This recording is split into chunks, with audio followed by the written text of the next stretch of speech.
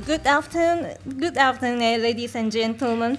My name is Hanako Negishi Priestnall from JEMI, which stands for the Japan Environmental Management Association for Industry. I'm very glad to have this opportunity to talk about Japanese labeling programs. Previously in April, Ms. Miyake, my co-worker, introduced how the CFP programs would be changed after a 3-year pilot project, which just finished in March. She also talked about the aims of the new CFP programs. This time, I'd like to explain our new programs in further details.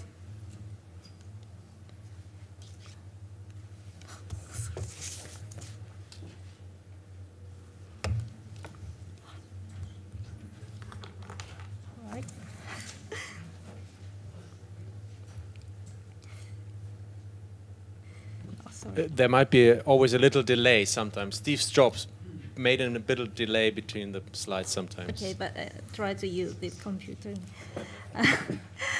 First, I'd like to start by telling you a little bit about our association and provide you with some background of our 2 labeling programs.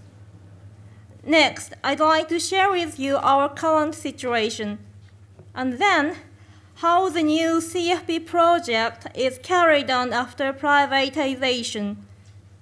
Finally, I'd like to share with you consumer activities. JEMI is a public corporation organized by the membership of approximately 700 companies. It was established in 1962, when the industrial pollution was becoming a serious concern in Japan.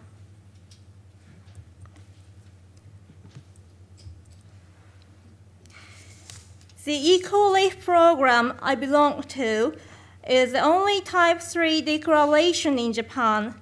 It began in 2002. And has been managed by us for approximately 10 years.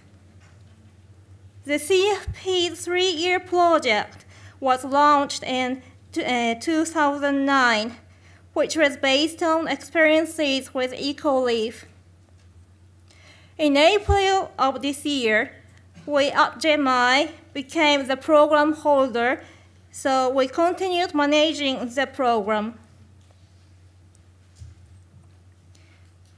To date, 1,096 Eco-Leaf labels have already been released based on 80 PCLs. And regarding to CFP, there are 556 labels and 75 PCLs.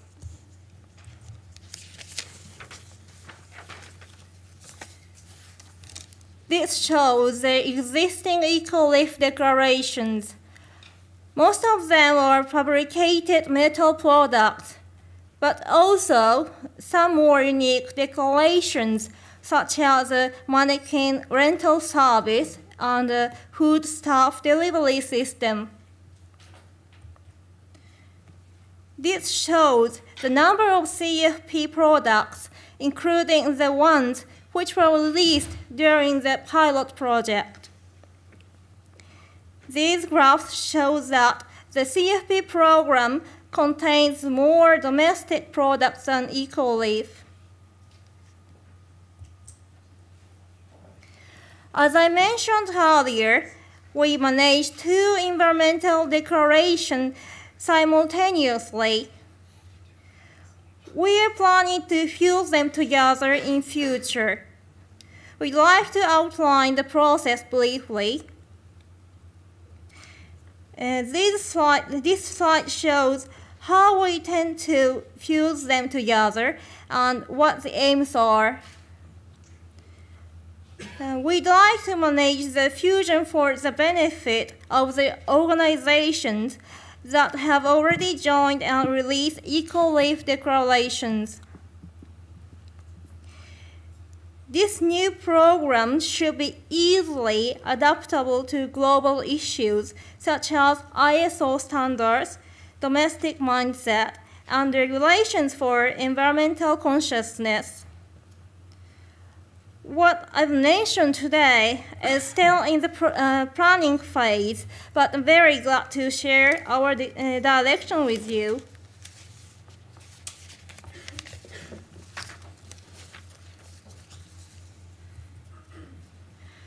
Now, let's go back to the current situation of CFP. As you may have noticed during the last presentation, we use two different methods of verification. Product by product verification, which is usually taken at other CFP programs, and system certification, which I'm talking about today. I'd like to emphasize the four main benefits of this system certification scheme. First, it's less time consuming. Secondly, it's on-time registration.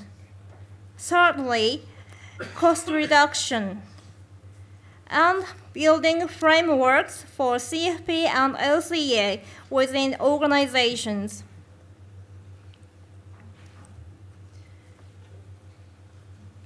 This indicates the workflow of the system certification scheme. You can follow it by looking at the numbers. Once an organization is approved, they need to be audited every 3 years. After that, internal auditors can do the CFP verifications and apply to GEMI to register the label release.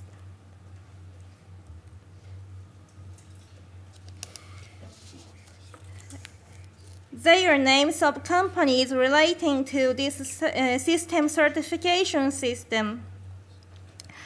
You can see the names of the certification bodies on the left side, which we have contracts with after the pilot project. And on the right side, they are certified organizations. Note that they are certified during pilot project. And now, I'd like to describe sector guidance, which can make it much easier to develop PCRs. Since the pilot project, 70 PCRs have been made available. It was not easy for organizations to understand and follow. It also caused time-consuming to develop PCRs. After the pilot project, we noticed that they consisted of 3 parts: common, similar, and specific requirements. Through our analysis, we noticed that common parts are concluded in basic rules. Similar parts could be collected into sector guidance. Because of this, we could provide CFP PCL template to make the PCL reviews more efficient and less time-consuming. Let me explain it by this slide. All PCL have common parts, and PCL A, B, and C also have similar parts.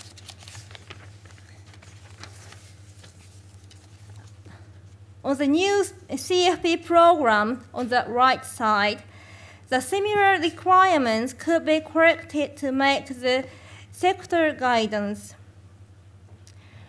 And regarding PCL-D, it didn't have similar parts like others, so that it couldn't have same PCL guidance.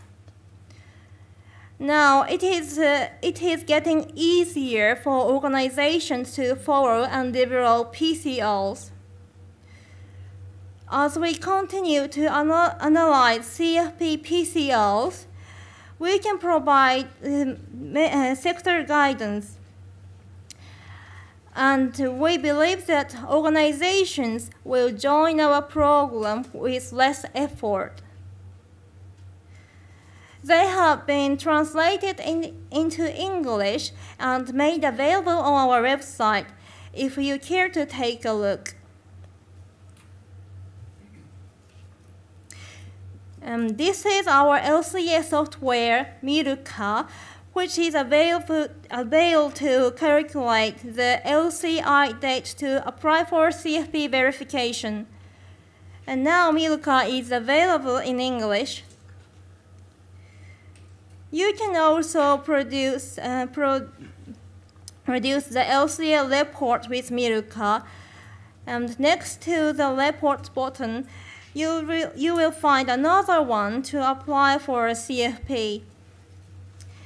Miruka can make applications form outside of Japan easier and ensure the correct format is used. When you use our Miruka, you can have benefit not only applying for CFP, but also providing it as a multi-criteria on the reports.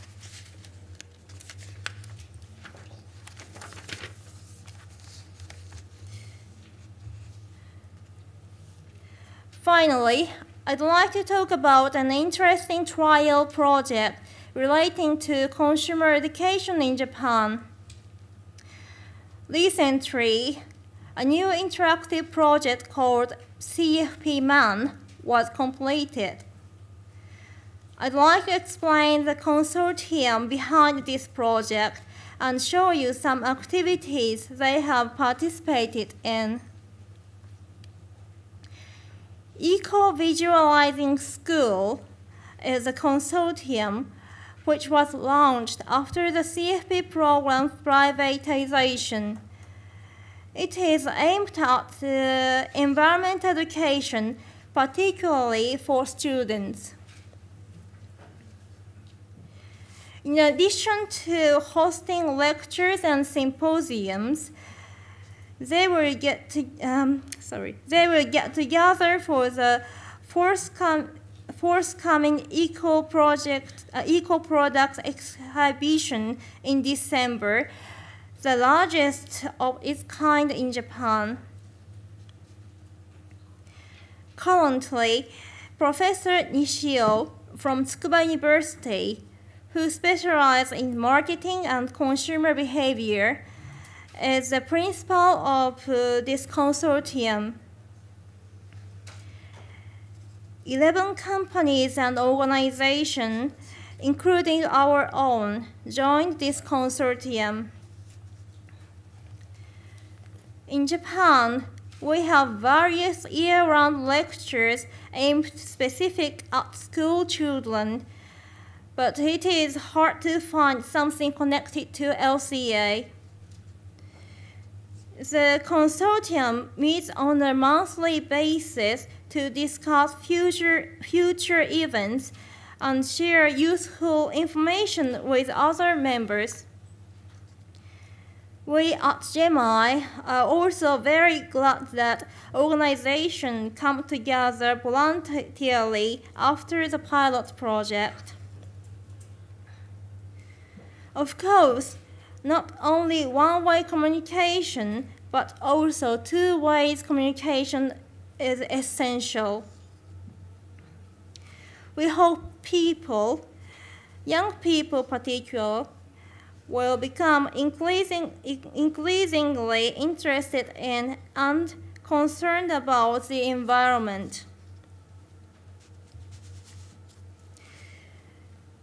This idea behind CFP Man was groundbreaking.